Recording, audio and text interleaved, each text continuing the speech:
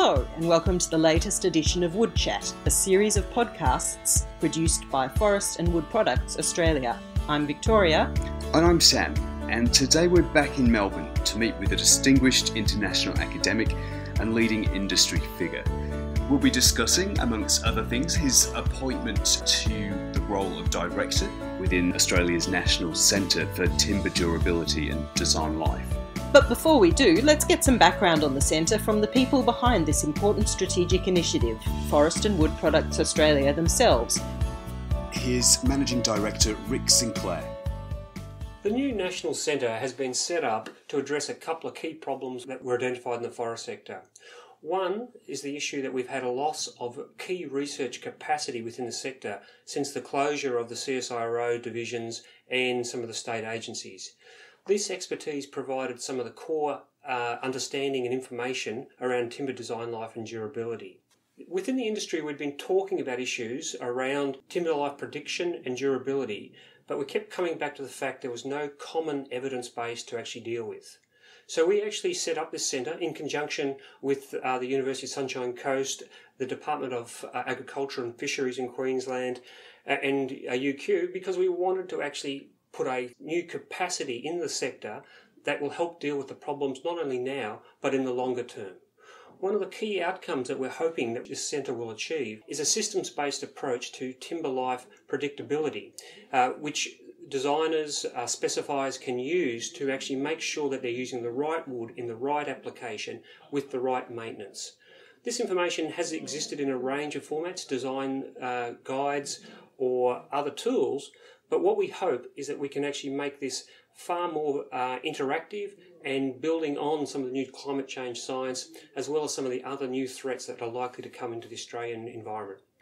Interesting stuff. So, as we mentioned before, it's an exciting time for the centre with the appointment of Professor Jeff Morrell as Director, currently Professor in the Department of Wood Science and Engineering at Oregon State University. Professor Morrell brings with him invaluable experience and expertise. His past research has focused on wood preservation, on which he's published over 300 peer-reviewed papers. He's also former president of both the American Wood Protection Association and the International Research Group on Wood Protection. He also currently holds the position of chair at the Committee on Treatment Standards for Utility Poles. This role has seen him work with a variety of treaters on quality control, particularly with difficult-to-treat species. Jeff's appointment will see him focus on rebuilding linkages between the research community, timber suppliers and the end user. It's a process he's already begun by hosting a number of consultation sessions across the country with industry representatives to get their thoughts on the centre's direction. Today, Jeff's in Melbourne doing exactly that and has kindly allowed some time in his diary to sit down with us for a chat. Hi Jeff, and welcome to Melbourne. Congratulations on your appointment to the centre and to your move down under. Well, thanks. I appreciate coming here. So you're from the USA and you spent the majority of your career based there. Can you tell us a bit about what it was that attracted you to this role and convinced you to make such a big move? It is a big move because I've been at Oregon State where I've been for 35 years, but we've done work here for the past decade, and I did part of a sabbatical here in 2006, 2007. So we like Australia. We've been coming back every other year, and it's a nice place to be, and I'm looking forward to it. The center is an attractive opportunity to do something bigger than I've been doing and different, and that's what's attractive. It's obvious you're passionate about the industry and have been involved in some really important wood-based research. How did you get into the field initially? I always wanted to be a forester. And even though I grew up outside New York City, which is not a heavily forested area, I really liked it. And I got to college and I took a course with a fellow who engaged me in durability, which I never thought about as a career, but he was so good and I really got into it. And that was the starting point. And from there, I moved through lots of different areas, learning more and more about wood, which was not originally a passion for me, but it's important.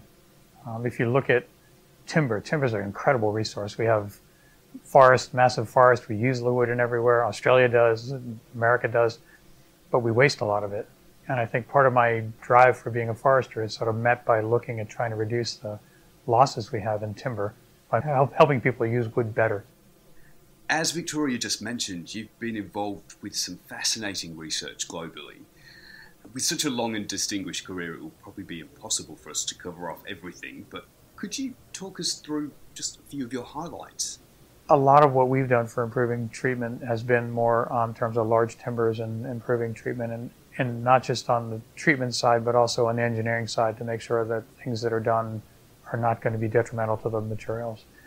So, for example, there's a process called through boring for utility poles that was developed in the 1960s, but there were very few data showing that it worked, or showing that it didn't have engineering effects. And we did all the testing. So we broke 400 utility poles to test out the properties and move it through the standards so that it could be incorporated in the national standards. Those are the kind of things we've done a lot of. I think the bigger part of what you do as a faculty member, though, is educating the next generation. And that's probably the most important thing I've done, is watching my students go out and succeed. And maybe I'm not the responsible party for that, that's them, but you're part of that and watching that next stage.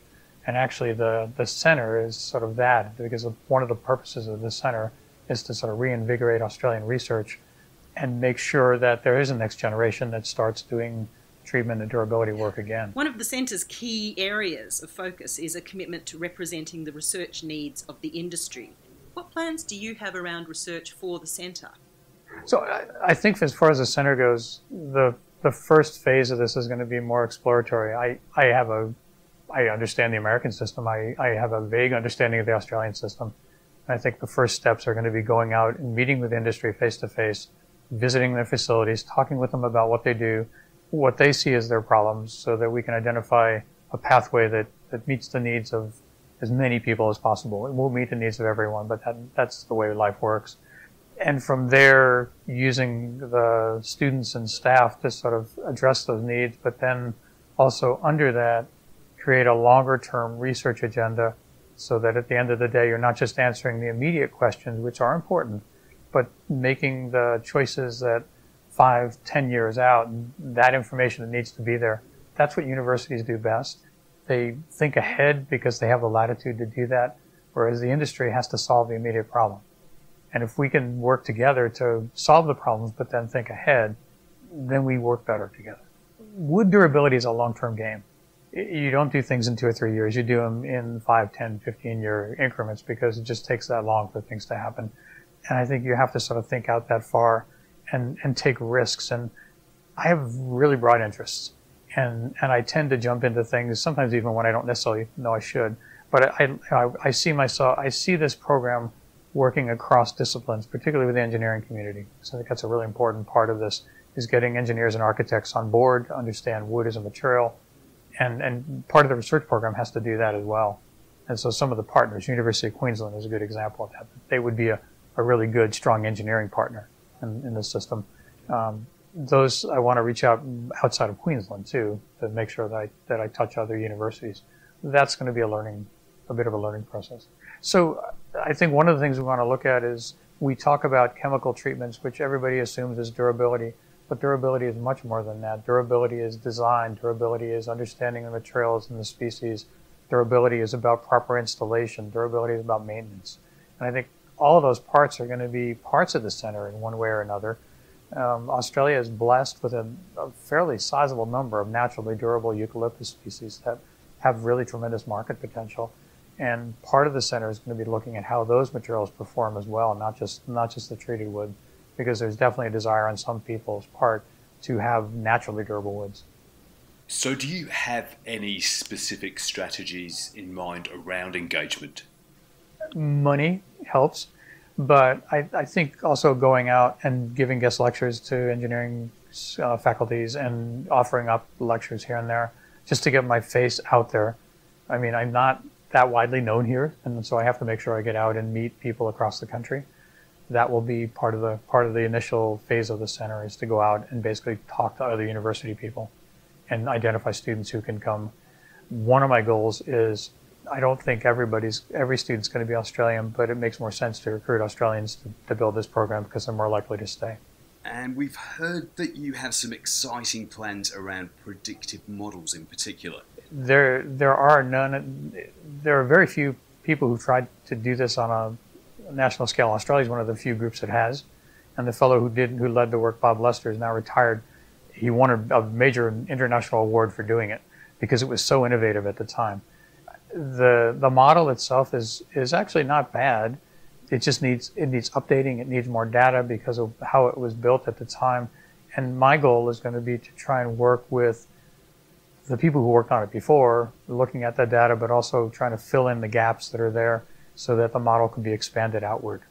It could be incredibly useful to help people gain a better sense of reliability of wood. I think the alternative materials often tout themselves as being eternal, lasting forever, and they don't last forever. Everything falls apart.